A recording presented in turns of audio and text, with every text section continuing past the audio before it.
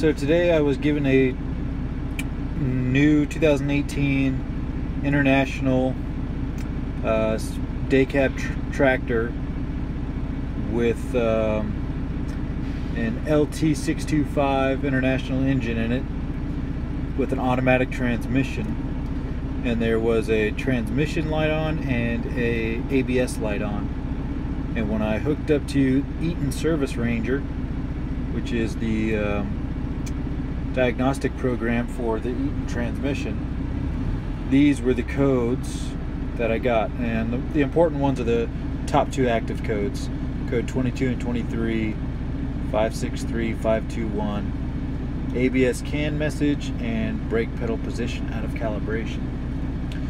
So I tried to go through the troubleshooting steps for each one of them.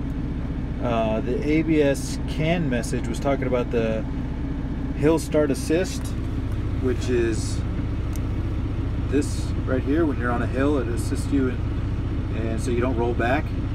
And that light was actually flashing when I was in the truck when that fault was active. But after I cycled the key a couple of times, that went inactive, and the other one remained, the brake pedal position out of calibration. So I unplugged this switch a couple of times. That code would come active. I'd plug it back in, it would go inactive, and it would stay inactive for a while, but this other code remained active. So I have the troubleshooting steps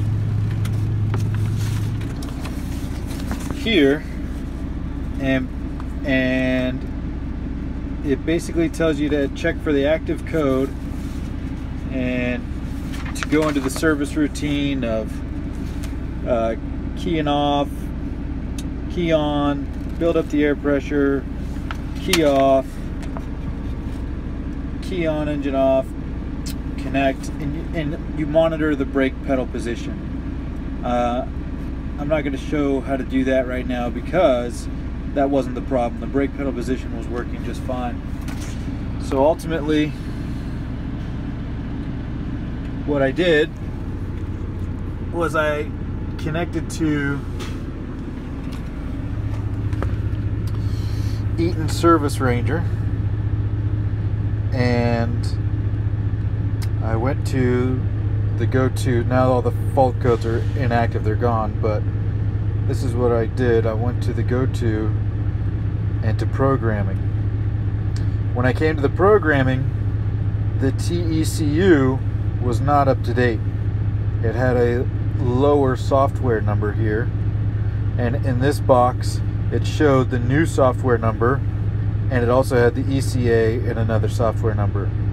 But when I came to this screen, the ECA already had this green check mark, but the TECU was missing this green check mark. So I knew that the TECU needed an update, not the ECA. So I came here, I highlighted the TECU software update, and there's a little box up here next to the software number that you have to check. Click on it and it'll check it. Once that's done, this blue confirm button down here will become accessible. You press confirm, it'll bring you to the next screen, it'll say download.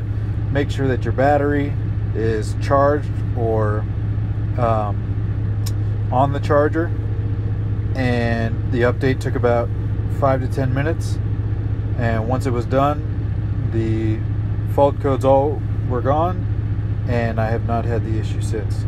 So it was a out-of-date transmission electronic control unit software problem, and once the software was up to date, it fixed that problem. So a little bit tricky, but if you have the software and you're able to do it, that was the fix.